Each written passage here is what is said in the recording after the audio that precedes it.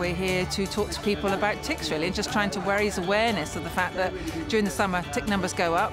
No bite is right, basically, so they don't actually have to have their dog bitten before they remove a tick. There are certain things out there that means that they don't have to have them bitten at all. I'm a dog lover. I've always had dogs and animals around me, and I remember years ago when I used to walk the dog out on Dartmoor having to actually remove ticks.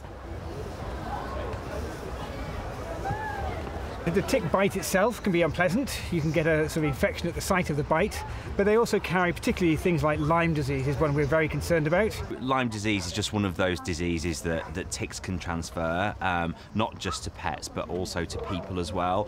It's a severely debilitating disease in people, and you hear stories about people that can, become paralysed from contracting it. So it's just really important not only to protect your pets but also to protect your family as well. There are a range of other diseases that they can carry as well, including one called babesiosis that's just come into the UK from continental Europe, and we're very concerned about that.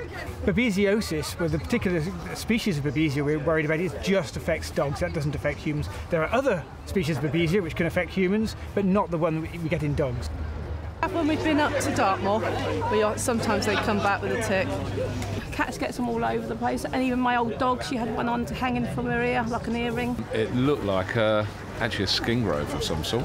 I know there's a possibility that maybe my family or I could get bitten by a tick. The risk mainly for the humans is when you walk the dog, you're taking the dog out to sort of country areas, to areas where there are ticks. That's the main route of exposure for people with their dogs. The first port of call is going to be your vet. He knows about the particular issues in your area, and then there's a tremendous amount of information on the web as well. Itsajungle.co.uk, fantastic website, gives you lots of fantastic information.